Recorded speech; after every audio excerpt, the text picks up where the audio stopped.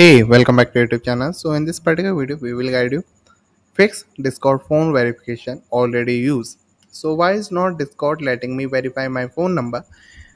So there can be a few reasons why your Discord might not be letting you verify your phone number. Here are some possibility and solution. So likely number already in use. The most likely reason is that the phone number you are trying to verify has already been used on a Discord account. So also, if you have access to the old account with that number, you can remove the phone number from that account. You can should be able to verify it with your current account. If you don't have access to the old account, you can contact Discord support team and explain the situation. They might be able to help you remove the phone number from the old account. So likely you have to contact with this. I am show you how you can contact them.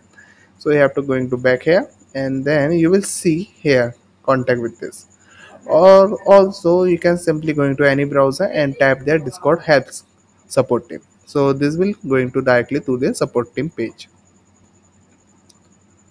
So sometimes there might be temporary glitches with the Discord verification system, so you have to wait for this to clear the any technical glitches to in a Discord team.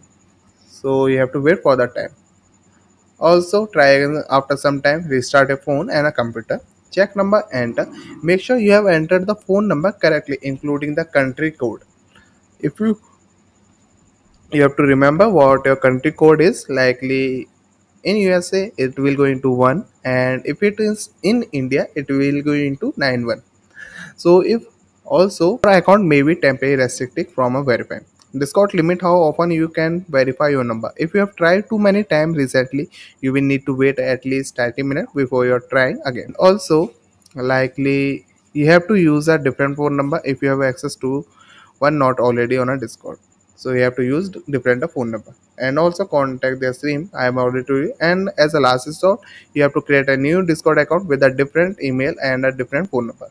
So the key is to patient and a persistent. Discord phone verification system can be finicky or a tricky, but with some troubleshooting, you should be able to get verified and access your account within a time. So thank you for watching this video. I hope you understand how you can resolve this problem.